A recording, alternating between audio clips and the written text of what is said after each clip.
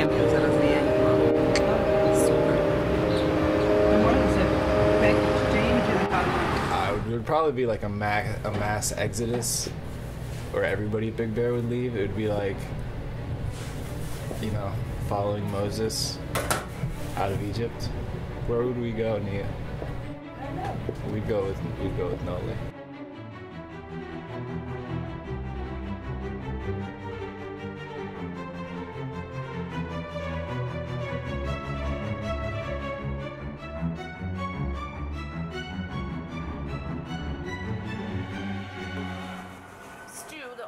Had put an ad in Craigslist, which I replied to, for a baker.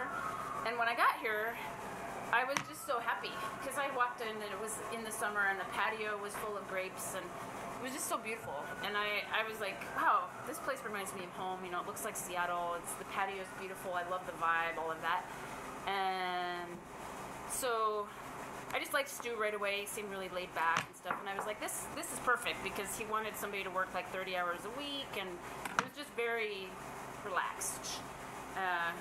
So when he offered me the job, I was like, this is perfect. When I get here, usually at around 7:30 or 8 in the morning, the pastries have just been pulled out of the oven, and they are warm, they're soft, they're moist, they have all the good features of what I imagine a good pastry. I like the cinnamon swirls. They go super well with my coffee.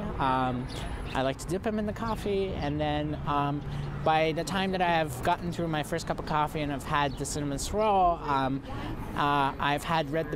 will have had read the paper. So it's just kind of like the combo of reading the paper, drinking a cup of coffee with the cinnamon swirl and monkey bread is amazing, and it's kind of become at this point a very central and integral part of my day. It's how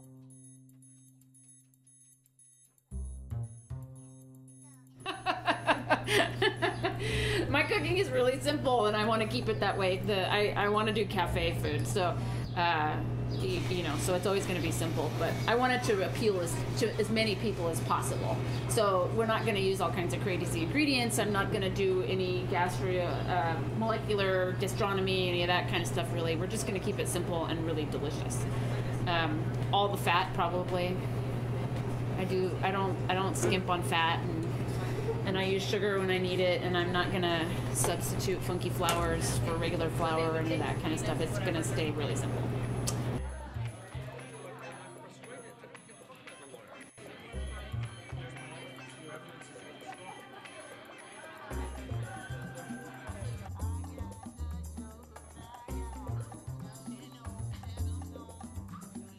Living with my father, meals were always cooked at home. We didn't eat out much. And they were cooked to reflect whatever sort of his dietary dogma was at the time. So at one point we were no salt, no fat, no sugar, which I think left air popcorn and beans cooked with onions. It was very bland. But it forced me to learn something about how to cook food, because if you can't put salt, sugar, or fat in your food, you really have to think pretty creatively. So I think I have this very sort of Swiss Family Robinson style of food, which means that I look around in my immediate environment and I go, what do I have and what can I use? And so for me, cooking is very much about using whatever is in my immediate environment and putting it together. I want to take something that I think is fun and unique and interesting and incorporate that into something that everybody recognizes. Because I think that's what makes food fun and approachable. I think I learned to cook mostly out of self-preservation. If you want to eat tonight, you're going to have to figure something out, and it's going to have to be made with beans and popcorn.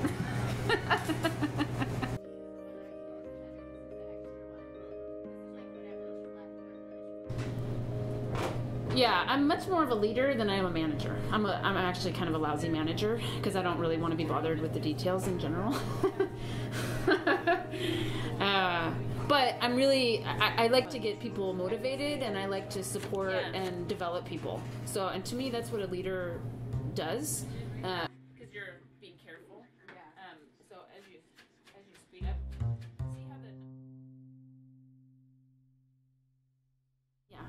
I think myself more of a leader than a manager for sure. That's why I don't like it when people call me chef, because to me that implies, you know, you're like the boss or whatever, and that's not really how I see myself. Done. Candy.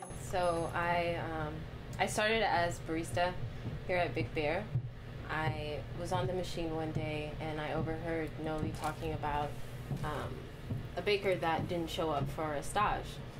So I mean, in the past I'd seen Noelie come up with pastries and I saw her work and I was just really impressed and blown away by all of the pastries, the quality, also just the fact that they were baked fresh every morning. I thought that those were all really important and really impressive. And then I just loved her energy and her passion. Gradually, she would let me start doing things. She would show me how it's done and then let me do the other half of it. So that's how we got started. And I grab it, okay, baby, and put it right over that bar. You know, I changed something, or I used a new ingredient, or I reimagined it in some way. I don't believe that anybody but me can make my food. And that doesn't mean that somebody can't make something that is equally amazing or whatever, but I don't think I can hand you a recipe and you're going to make it the way I would make it, because you're going to infuse your own thoughts and ideas and habits and skill level and technical expertise in what you do. And even though you're taking a recipe that I've given you, you're going to put your own spirit into it, and it's going to become yours. You know, so if your goal is to take my recipe and make exactly what I've made, well, that's okay. But ultimately, that's not a very creative thing to do. And I really want to encourage people to be creative. And because that's what was given to me when I got the recipe, was a creative spark or whatever. So it's important to me to pass that on. So Noelie to me is definitely a creator. She is she's a creator of many things. I don't think it's only in the kitchen or in the bakery. She's just a very creative person, and I can see that in her. As far as her creative process, she's always doing something. We're never not doing anything. So to me, it's very much a process of multitasking and balancing different things. You'll always have something baking in the oven while something is proofing, while you're maybe shaping dough or something like that. You don't get bored, and it's never routine. Everything is different every day based on the temperature of the room. Things can go fast, things can go slower. And in that way, it's just very scientific. Someone is, I mean, every detail comes through in the product. So everything that she creates, everything that I create, it's custom.